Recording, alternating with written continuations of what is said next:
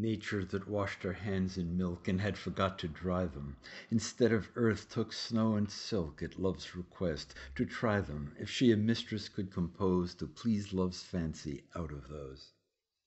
Her eyes he would should be of light, of violet breath, and lips of jelly, her hair not black nor over bright, and of the softest down her belly. As for her inside, he'd have it only of wantonness and wit. At love's entreaty, such a one nature made, but with her beauty she hath framed a heart of stone, so as love by ill destiny must die for her whom nature gave him, because her darling would not save him.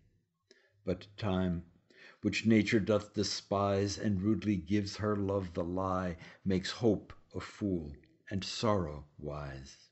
His hands doth neither wash nor dry, but, being made of steel and rust, turn snow and silk and milk to dust.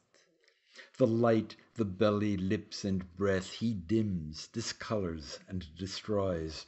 With those he feeds, but fills not, death, which sometimes were the food of joys. Yea, time doth dull each lively wit, and dries all wantonness with it.